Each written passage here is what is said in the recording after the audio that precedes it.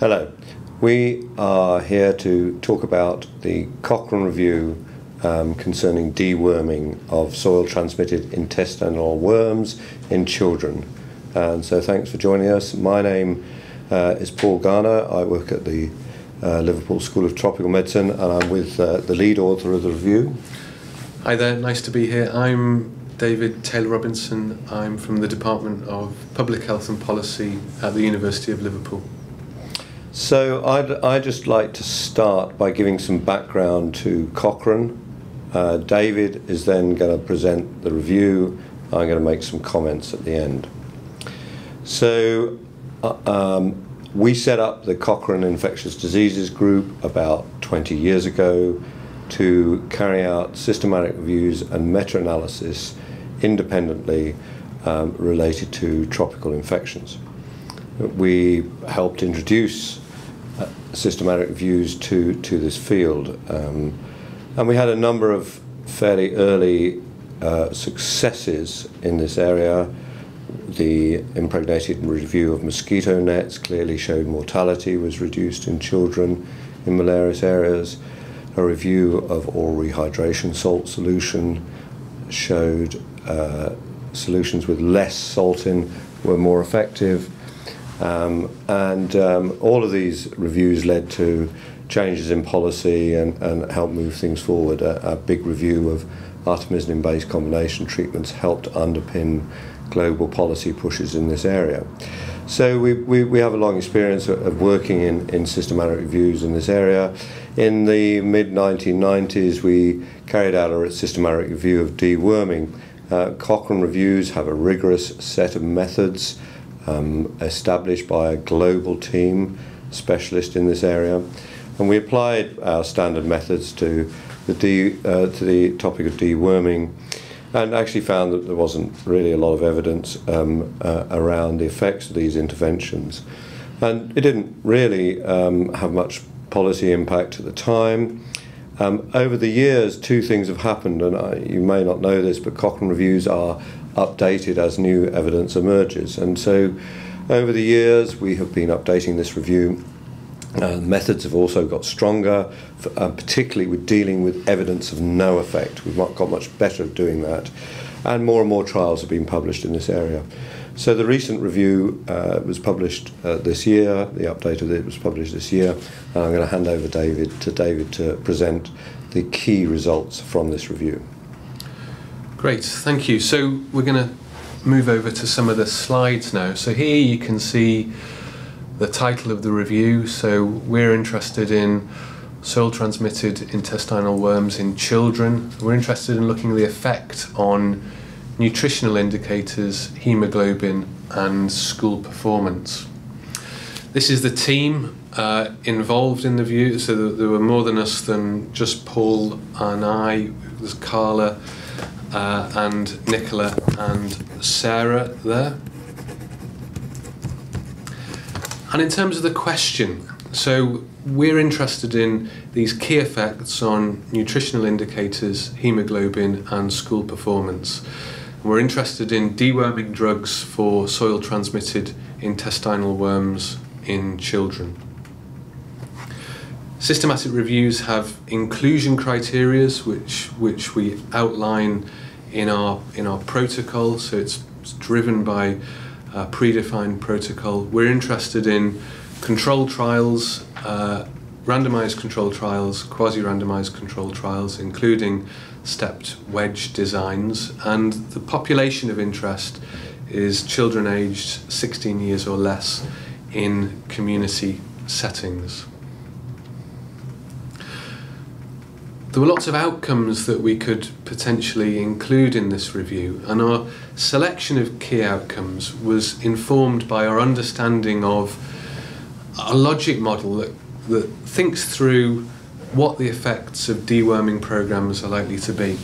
So we were interested in these immediate effects, these potential immediate effects of deworming. What are the impacts on children's growth? What are the impacts on hemoglobin? And what are the impacts on cognition? And then flowing from those impacts, we could assess whether children's well-being was improved, whether their intellect was any better, and whether deworming improved their attendance at school. And then stemming from those effects, we move on to the longer term impacts. So we may see a reduction in mortality in children in populations, we may see an improvement in school performance, and we may see an improvement in productivity in the whole of the in populations that are dewormed. So the whole analysis was informed by this logic model and pathway. Then when we come to put together we search through for the randomised control trials that are relevant to our inclusion criteria. We assess the quality of the evidence. So there's a big emphasis on looking at risk of bias in these studies, and then people independently extracting the data for inclusion in the review. So 3 people were involved in independently looking at the data, and then we put this all together in the final report under a number of sections. So in terms of the key policy, we're interested in the impacts of deworming in populations where all children in endemic areas are treated. So that's the key focus in terms of policy.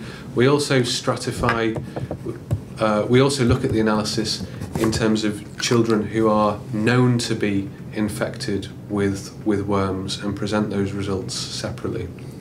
And then all of the analyses are stratified by prevalence and intensity of infection using the WHO criteria, because one might imagine that you'll see bigger effects of deworming interventions in areas where these worms are more common. So if we move on to the results, when we searched through the literature and extracted all of the trials that meet the inclusion criteria, overall there are 45 trials in the latest update of the review. 44 of those included around 68,000 children, and then there was one additional trial which included over 1 million children that focused on mortality. And these studies have been undertaken in a range of countries, so 23 countries are represented in terms of the randomised control trials included in the analysis. Now we're going to go through the results. So this is a key slide, and it looks at the impact of deworming delivered to all children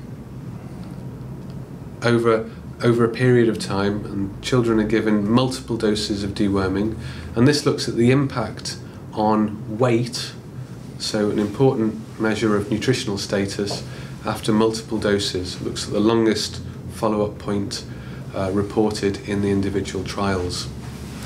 Each of these blobs represents an individual randomised control trial, and you can see that the analysis is stratified on the basis of high, medium and low prevalence settings. And then this line here shows the line of no effect, essentially, and if the blob is on this side, it means the effect estimate favours deworming, and if it's on this side, then it suggests it shows no effect. And this is the pooled estimate when we statistically combine all of the results from these trials.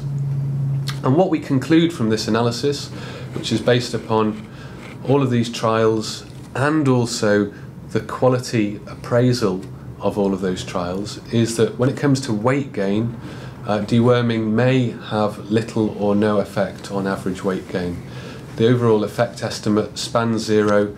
The confidence intervals are pretty tight, suggesting reasonable evidence of no effect on weight gain. Overall, we assess the quality of the evidence as being low quality, and that's all made explicit in the review through this grade table. So for every one of these plots, there's a corresponding grade table that talks through the quality of the evidence and how we've arrived at this overall statement. So in terms of weight gain, there may be little or no effect when children are treated with multiple doses over a long period of time. Let me go through the other important results in terms of children who are treated with multiple drugs. So this looks at height, and again you can see the overall effect estimate suggests no effect with fairly tight confidence intervals, and there are no different, that's the same whether it's a high prevalence setting or a low prevalence setting, and we conclude there's probably no effect on average height gain. In terms of hemoglobin, another key immediate outcome, similar result, we see that there's evidence of no effect, so deworming may have no effect on average hemoglobin.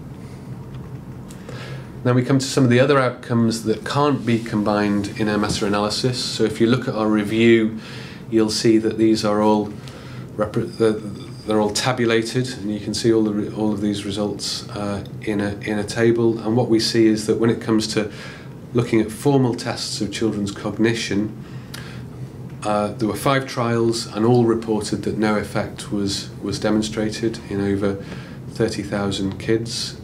And for this outcome, there's moderate quality evidence.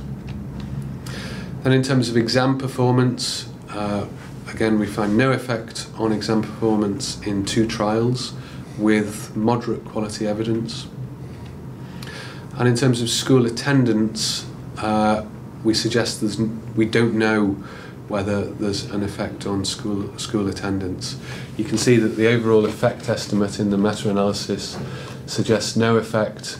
There's limited evidence on school attendance, and the findings are inconsistent and at high risk of bias. So when we grade the quality of the evidence, we suggest that there's very low quality of evidence for this particular outcome. So that takes us through the main outcomes that we're interested in, apart from mortality, in terms of these long-term follow-up trials. And when we look at mortality this is mainly from the DEVTA trial, we see evidence of no effect on mortality in 3 trials, but that's at low quality evidence. So we can go through the results from, in terms of the other outcomes. We also look at studies that just look at infected children. So these are studies where all the children are known to be infected and they're treated with deworming drugs. And what we see after 1 dose is that there's some evidence of an impact on weight, but that's low quality evidence in the analysis. Here's the meta-analysis. And actually this is driven by quite large effects on weight in these Stevenson studies, which were conducted 15 to 20 years ago in the same setting. So these studies were in a school where there's particularly high multiple infection of children with many different soil transmitted helminths, and we suggest that treating kids who are known to be infected may increase weight gain over the next 1 to 6 months. But in that category, we don't know if there's an effect on hemoglobin, and that's low quality evidence. So if we go back to our logic model, if we're interested in impacts, if we're interested in the policy, which is to treat all children in endemic areas with multiple doses of deworming drugs, what do we see? Well, if we look at those outcomes, what we see is that evidence on the desired impact, so long-term impacts on mortality and school performance, they're absent. The evidence for school attendance is limited, and there's no evidence of effects on physical well-being. But in terms of the main effects, there's fairly good evidence of no effect on weight and good evidence of no effect on hemoglobin, cognition and school performance. So in the review we conclude that treating children known to have worm infection may have some nutritional benefits for the individual. However, in mass treatment of all children in endemic areas, there's now substantial evidence that this doesn't improve key outcomes: nutritional status, hemoglobin, cognition, school performance, or survival. So I guess they're the main conclusions from our review, and perhaps we can go on to discuss some of the policy implications of what we've found here. Thanks, David, for that presentation. I'd just like to add that this is, as all Cochrane reviews, basically a independent critical appraisal of all of the studies, looking and taking into account the quality of the evidence in assessing the size and the importance of the effect. We ourselves are not conflicted. We don't have anything to win or lose dependent on the outcome of this review. Our jobs don't depend on this review showing a negative or a positive effect. I think you see with the database 3 trials 20 years ago that had quite big effects in naive populations, and subsequent studies really have shown little or no effect, really quite large studies. The Kramer study, Bigwell and Kramer study, excellent study. It's included in the review, has some quite small effects on school attendance, and these are dealt with within the review. There are a number of other trials that we've been criticised for excluding. They just simply don't meet our inclusion criteria. They're observational studies. There are aspects to them which mean their results are probably confounded, but they certainly don't meet our inclusion criteria. And with our 20 years of working in this field, you don't see many reviews with such good evidence of no effect.